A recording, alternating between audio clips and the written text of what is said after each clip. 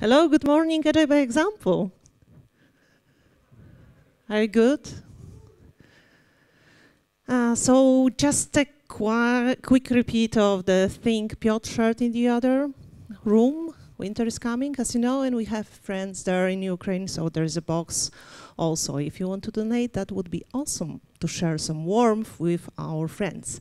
My name is Ewa Koprowska. I will be your host for the next 2 lectures. My big pleasure. And our first presenter is Stephanie Wond from Bupa. She's a strategist.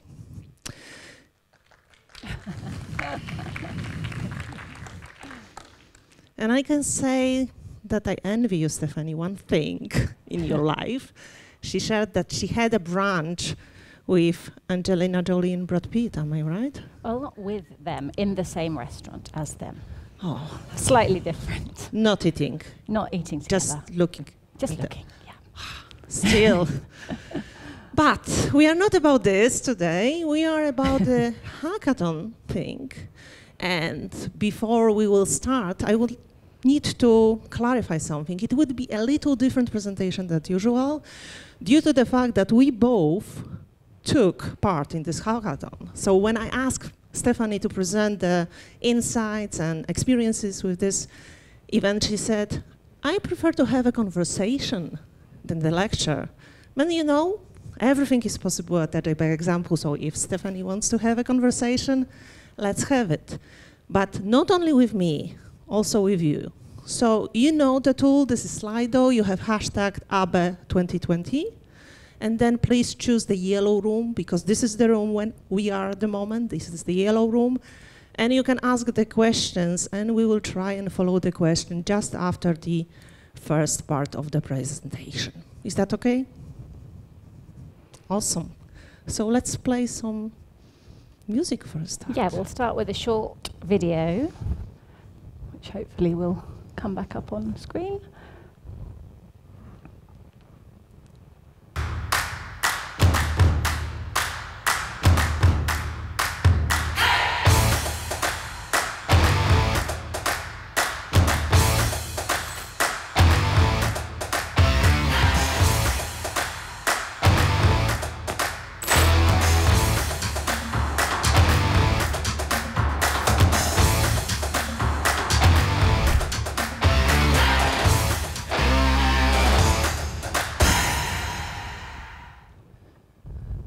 So that was the internal comms we have connected with the hackathon thing, which we did twice. And we wondered, before we start the presentation, how many of you ever took part in any hackathon? Could you please raise your hand? Half a group. You can see that. Super. And Anna. And how many of you took part in the remote hackathon when there is no real life connection? Virtual. Yeah.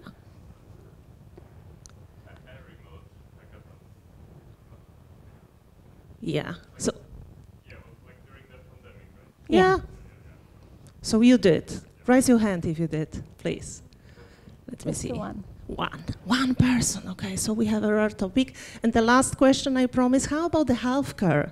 Have you ever tried the hackathon innovation in a healthcare business? Yes. Brilliant. We have people with experience. That's very good, because maybe we can have a conversation with you about your experience as well. So, be disruptive. This is on your T-shirt, on my T-shirt, and on the presentation. What does it mean? So, Be Disruptive is the name we gave to our global virtual hackathon. It is about disrupting the future of healthcare. Healthcare as an industry is changing at pace. We need to digitally transform ourselves as our customers expect a different experience in line with what they may see in banking or in media.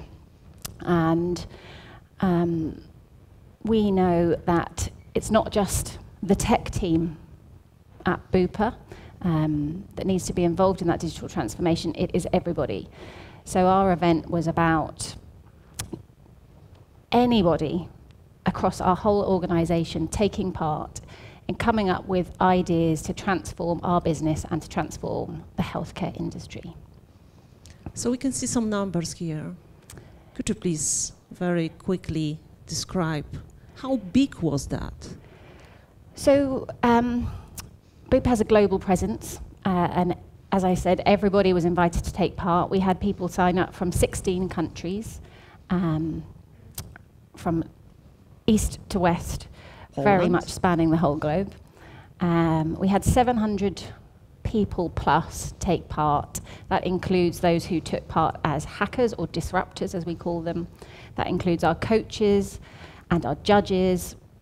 And we had people who are literally working in care homes on the front line with our customers take part, as well as people from our corporate functions, let's say marketing, technology. We had some doctors taking part, so it was a real diverse mix of people that we put into about 95 teams. I think I've rounded these numbers slightly, that basically worked in time zones. So if we take Asia Pacific, for example, our teams were created of people mixed from New Zealand, Australia, and Hong Kong.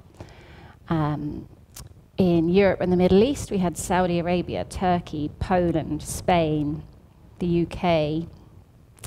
I'm worried I've missed some. Chile. Chile. Yes, so South America were again mixed in teams, so that they could work within a similar time zone, but really get access to people they wouldn't meet on a day-to-day basis in their normal business unit or team.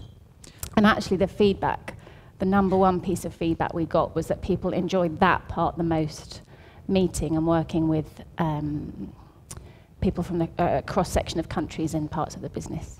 Yeah, because the following the sun hypothesis was that it is the part when we want to be connected. Like I was working with the surgeon from Saudi Arabia, and I've met him and his idea about innovation in medical business, which was absolutely awesome because he was the first hand in this business and he had the understanding of the problems that we have at the moment and the future that we will have in the future. And also in the next part we connected in the build teams, right? So those teams were co-located or remotely co-located in one market unit. Yes, yeah, I should explain actually. Our event had two phases, because you may wonder how can people from across the business, be them in care homes or doctors, take part in a hackathon.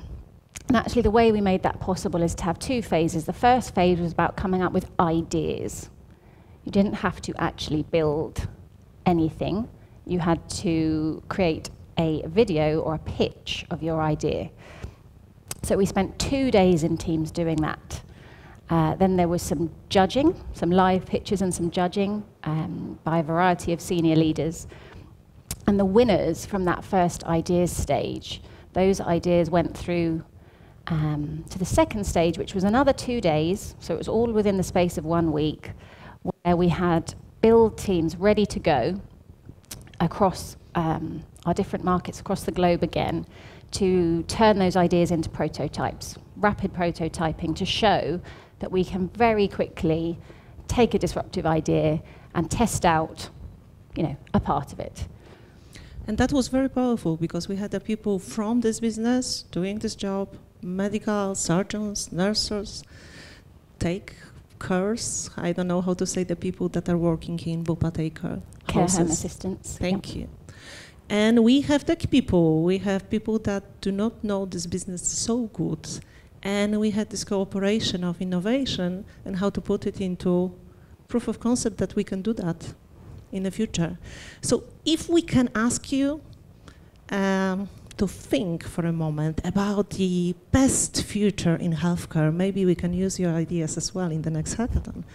Could you please think what will be this good thing that we can prototype next time in Poland regarding healthcare or around the globe?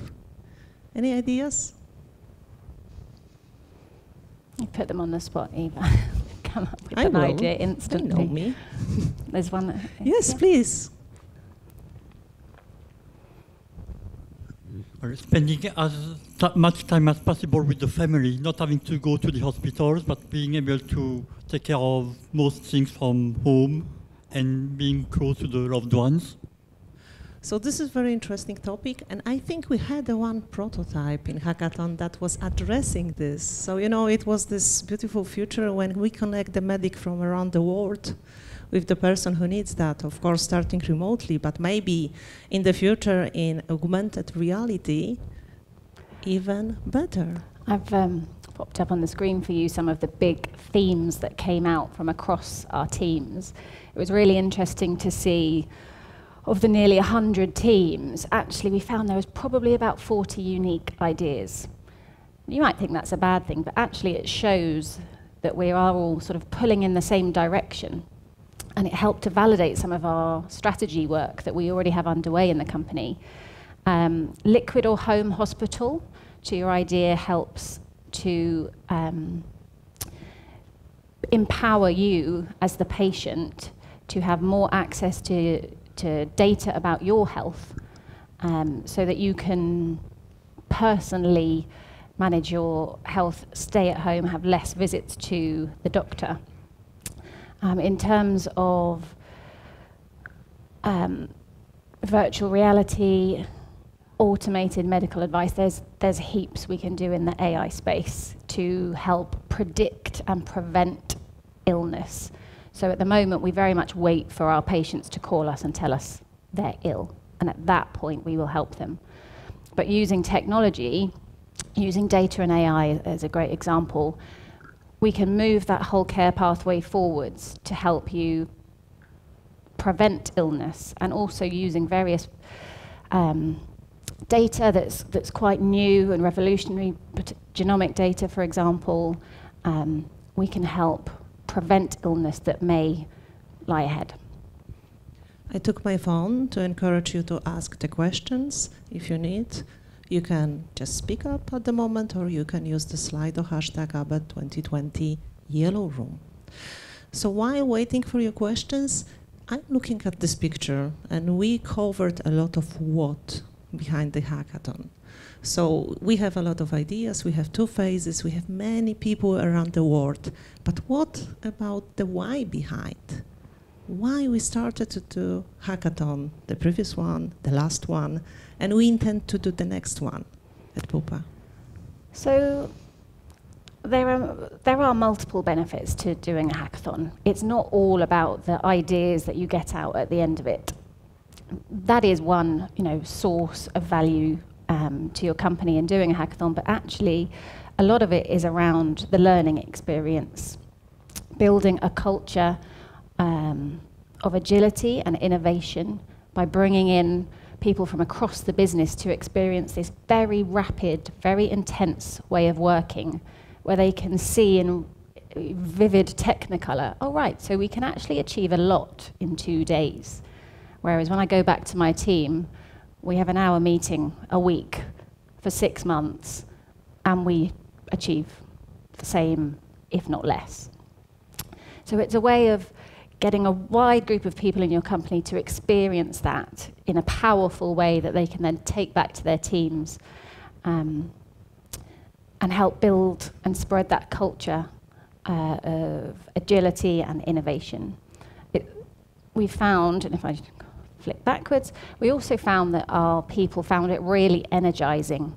So in terms of your employee proposition, to invest the time to give your people 2 days or more or less to take part in an experience like this, they really valued.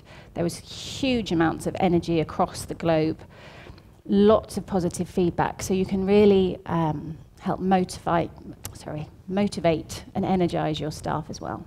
They were, and I can found very encouraging the process when we can connect people with so different backgrounds.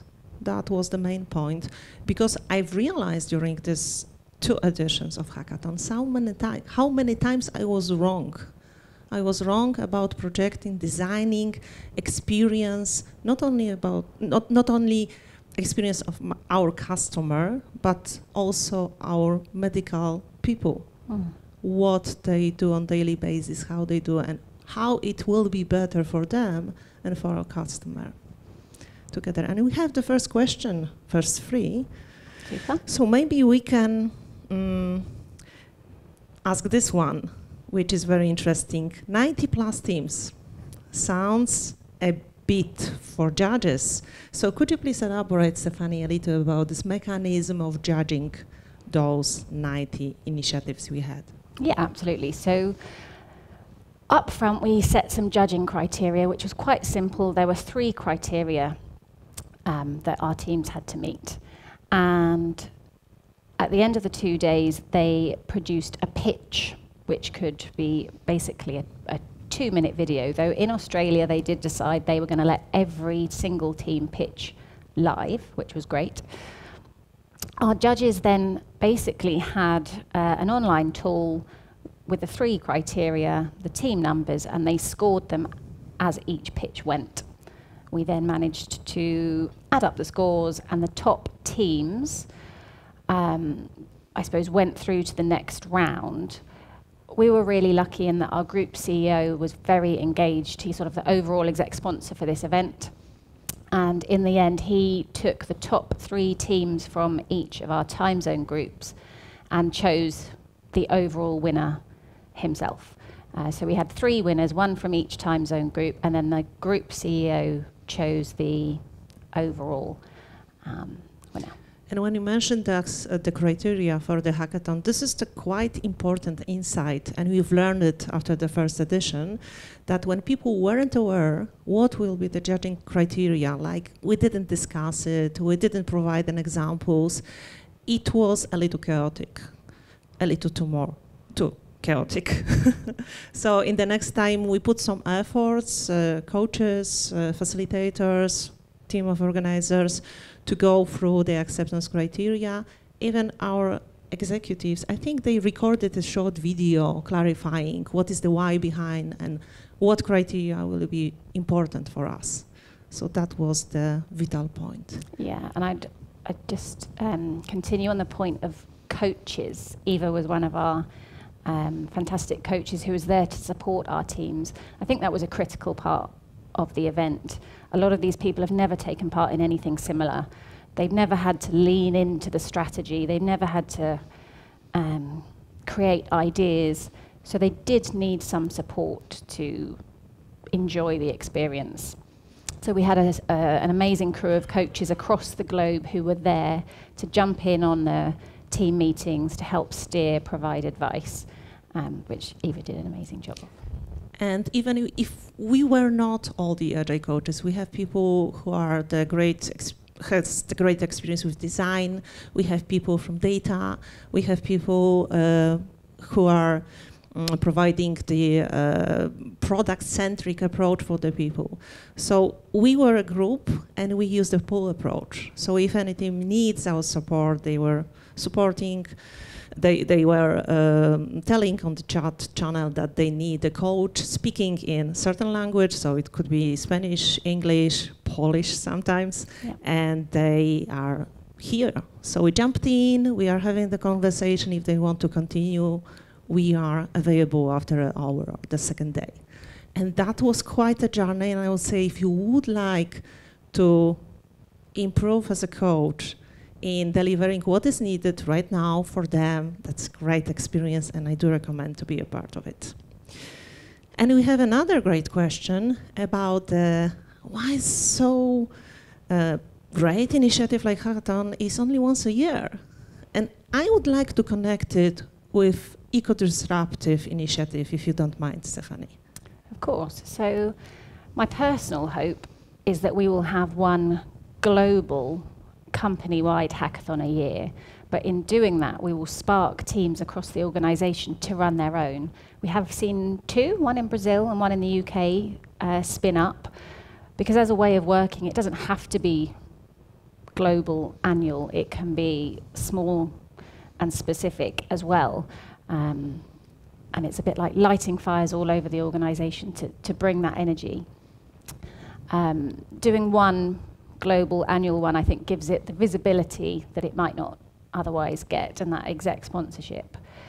In Bupa, we actually do run another program, which is called Eco Disruptive. You can see the theme. We are very much pushing our people to understand that the healthcare industry is being disrupted and we need to transform. Eco-Disruptive is slightly different. It is a program focused on sustainability, where people can work with startups from across the world. Teams choose a startup that they believe in, and then they help produce a pitch that then goes through a similar process of judging to win some actual real funding to help that startup then launch and progress with their idea. The power of having both EcoD and Be Disruptive is that people can lean in different ways that suit them, or they can lean into them all, of course. Yeah. And we have another interesting question about the people from around the globe and how we address that. So we can share that we had this follow the sun approach, which is like the people were starting with a certain part of the globe, with certain group of the coaches, and with Stephanie, who never sleeps, all the time available for them. And then when those group of people delivered the outcome, we moved to the another part of the globe and another part of the people, and it was following the sun for 2 days, which was exhausting and was energizing, but I think that was the good outcome. Yeah, I think there was energy that came through Australia, knowing they were handing over to Europe and the Middle East, and there was some nice communication that went on at those sort of handover parts of the day. The languages was tricky. Yes. So our South American business, the majority do not speak English. They only speak Spanish. So we had to be flexible, and we had to allow them to pitch in Spanish, which meant we had to source judges who spoke English and Spanish. But the extra effort was definitely worth it in terms of making those people feel included and able to take part in a way that they were comfortable to. I think one of our 3 finalists, actually, the video was in Spanish. Yeah. And just before it went sort of broadcast to the whole organisation, we had to very quickly get someone to sit at the desk and help translate it.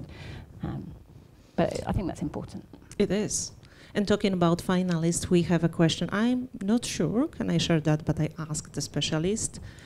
OK Bupa, the winning project. Can you tell a little more about that? So OK Bupa was the Latin America winner. Yeah. It's fundamentally a little bit around the liquid home hospital and how I think the team suggested that there are various wearables you can have in your home. For example, there are mirrors. It's not a great example, but there are mirrors that you can have where you could stand in front of the mirror and say, OK, Bupa, show me my stats for the day. And it would tell you your blood pressure, your weight, how much sleep you had, your stress levels. So it's about kind of AI in the home, that particular idea.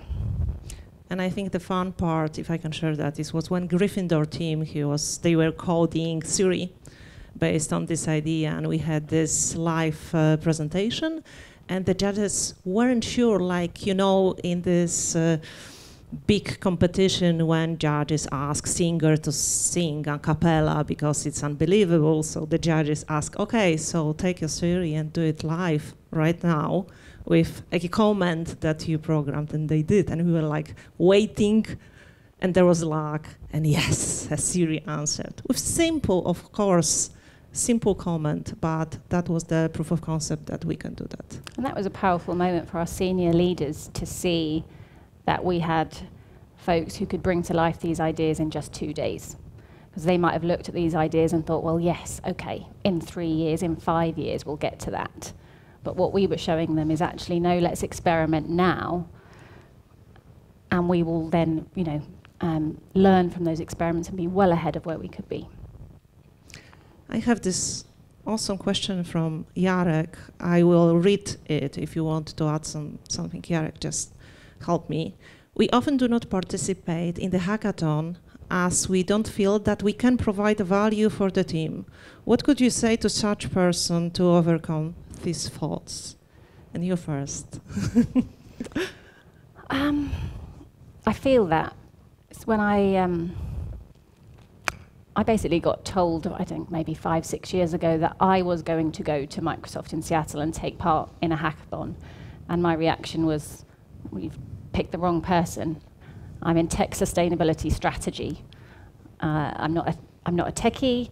I don't know what I'm going to bring to this party. And then I arrived in Seattle. There was 6 of us, never met before.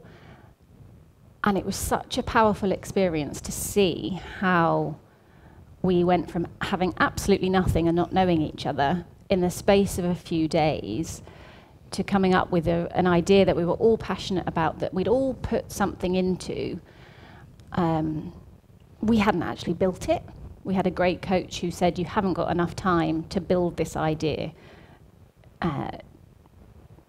Just build the storyboard that you can then take away. So I feel that pain. I'd say you can get a lot out of the experience in terms of your connections, in terms of learning things that you might not expect to learn. And really, I suppose, not to worry about what specifically you're going to bring to the table. Everyone will bring something and it will all be different. And I will take this point forward. Not to worry, just be present. And we had many of conversations like that when people, for example, we had a data scientist, a person, mathematician, so I can feel his struggles in the team who was concerned about something without the data feed. And he said, I think I'm in the wrong place, I can't deliver anything. But his critical thinking, intelligence, understanding, comments, and help with whatever team we're doing was absolutely amazing. And this team was one of the finalists. And this colleague, he was presenting the outcome. So that is the story. So I think you have a lot of value in you. And if you will be present, you will be a great help. So please do attend it. And what I might add is actually, I'm sort of not here today just to encourage you to attend a hackathon, but actually you could take this back and you can run your own. I'm not an events person. I have 0 skills. I could not help run this amazing conference. But I just attended this Microsoft event and came back so energized by it that I was like, well, we have to do this again in our company. There's such great benefit from it. I've now found myself having done 3 global hackathons, having met huge amounts of amazing people, being invited here today. So have a think about, is there a way I can take this back to my company and do something similar? So we have 9 minutes left, and we've already did a part of the Q&A. So we would like, because we are a healthcare organization, right? So we need to provide a receipt, a silver bullet, how to do the hackathons, what to take care. You have our insights, and we can play a bingo, if you don't mind, of course, with those. So if you ever attend a hackathon, and many of you did, and you think this is important based on your experience, or based on your thinking without the experience, please raise your hand. So how about, which one you choose? Stephanie, for start. How about picking the right venue? Okay, how about the venue? Is it important in your opinion? Please raise your hand if it is. Not so important. I think it's what we're sort of trying to describe is that there are multiple ways of doing it. Face-to-face venues are really powerful and engaging, but if that's not possible, the virtual way is you critical. Actually can have a great experience as well. Yeah, the virtual one is critical because if you do not have the right link, you will not be present. So that's a big simplification, but we needed to agree on communication regarding virtual venue. And how about the building the anticipation that comes before the understanding why we are doing that, what will be done, and what will be the acceptance criteria? Who agree? some of you. Thank you. Which is your favorite? So building the anticipation, I think I've learnt the hard way, in that we tried to communicate to those who had, well, we tried to communicate to get people to sign up, to take part. Then we tried to communicate more with them to build the anticipation. And what I learned is that a lot of people just don't engage until minute one on day one. I can be guilty of that sometimes. So what that meant is that on minute one, day one, a lot of people then said, oh, right, where do I have to be? And who's in my team? And what am I doing? And those teams then spent the first 2 hours just trying to get together and work out what they were doing. So there's a lot of value in trying to properly engage with those people who you want to take part. Find a way to make sure you have engaged with them before the event, that you make it an exciting proposition for them so they do show up on day one. And there is another one, and I think we have time for this, and we can leave you with the others, not boring you with, telling about everyone. But we have a question connected with follow-up. So the question was, how are we going to gather those ideas? How are we going to deliver those innovation and roadmaps, tools? And I think you have the answer. Yeah, we've learned from doing in this area as well. I think last year we had a grand idea that we'd take the winning ideas and we would build them. And actually we came up against barriers around environments, around data, around resources, around budget very quickly. Where the demand doesn't come in a traditional way, our organisation really struggled. So this year we've flipped it slightly, and we've done, instead of saying we're going to take the winning ideas forward, what we've said is we are going to look at all your ideas and we are going to triage them, which we've done using colleagues from across the business, from tech, from transformation, from clinical, from strategy. So getting a real cross-section of views to triage those ideas, group them in reality, because a lot of them are against those themes that we showed earlier or are very similar. And then we have suggested that there are 3 paths to then take those unique groups forward. One is to say, actually, this is already underway. We know there's great progress on this, and we will tell you where that progress is, and we will share that with you. And that should make you feel great, because it's like, oh, our idea is so valid that the business is already doing it. The second group is what we call incremental innovation.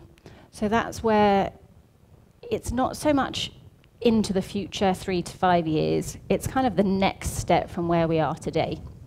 And we already have a process in Bupa called our customer experience pipeline.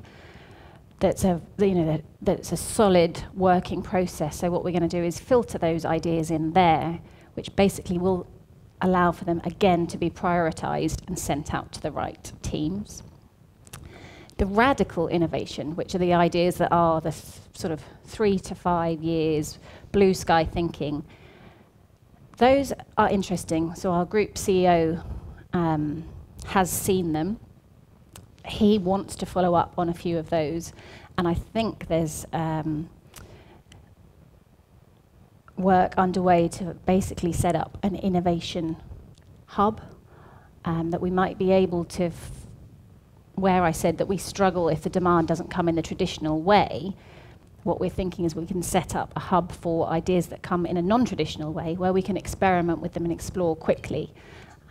So hopefully by next year's event, that will be established. It will be. And the last question, because we run out of time. Why so big? Maybe less is more. Why so big? Why 700 people? The main answer is that we wanted to be inclusive. We didn't say, we think we could probably manage 200 people and that would be ideal. We took the risk of saying we want to extend this invite to everyone in our company and make them feel if they want to take part, they can. That resulted in the 700 people. Had it have resulted in 4,000 people, we may have we may have struggled, but luckily that size and scale we could support with the amount of coaches and judges that we knew existed in the organisation, and